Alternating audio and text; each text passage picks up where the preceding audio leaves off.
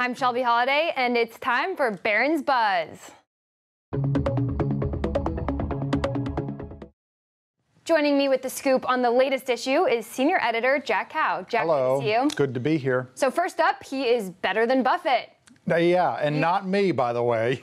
Not you, by the way, unfortunately. But John Malone graces your cover. John Malone, yeah. Liberty Media, his Liberty Media empire has bested the returns of Berkshire Hathaway for the past decade. If you had held the original since 2004, yeah, you've done a lot better than Berkshire Hathaway.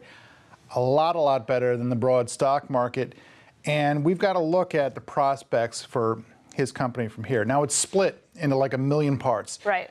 You're going to need your Barron's. 5 different umbrellas, five 9 companies, stocks. 9 stocks. Some of them are tracking stocks. You will need your Barron's magazine just to figure out what this guy owns. He's got a stake in QVC. Now there's Formula One, Atlanta Braves, TripAdvisor, and on and on. It's true. He's all over the place. And to see all your choices for investment, and we examine which might have the better prospects. So spread out the graphic on the table, pour yourself a glass of brandy, even if it's 8 a.m., it doesn't matter. And just pour over this Barron's issue. All right, well, that sounds interesting. Next up, is healthcare losing its status as a safety sector in the market? This is one of those sectors that you invest in because people are always going to need healthcare. They're always going to need medicine, and so you figure it's not economically sensitive, and it's going to be stable, and you get your dividends, and what could go wrong. But our columnist points out that, this past week when we had a big drop for the Dow, healthcare, we thought it had to do with Deutsche Bank and the financial sector. It was actually healthcare that got the biggest hit.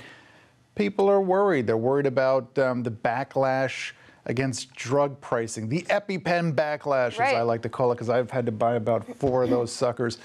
And, Hillary Clinton had something published in the New England Journal of Medicine about healthcare, and But people on both sides of the aisle are now agreeing that something has to be done to curb costs. So something has to be done. So it's not to say that the whole sector is no longer defensive. It's not to say that all of these stocks will fall out of favor for safety-conscious investors. But we've got to look at which ones you can still rely upon, which ones still have those defensive attributes going forward, as opposed to ones that really could be more volatile from here. So now you have to do your research. Yeah. That's what you're saying. Yeah.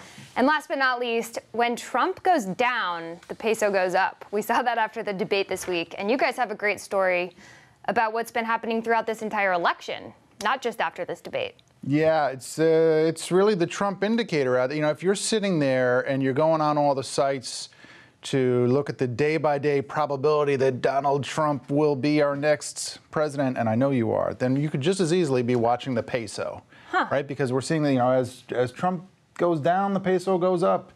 And there was this sort of relationship earlier in the year, but the relationship has grown really tight lately, and we've got to look at what you can expect from here for the peso, which I guess is what you can expect for the election, right? Yeah, a little bit. I mean, we saw the peso move after his visit to Mexico. Yeah.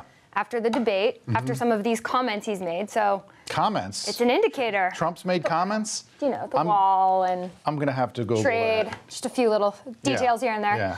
All right, well, thank you for being here. Cannot wait for this issue. You can catch it online and on newsstands. That's it for us. Have a great weekend.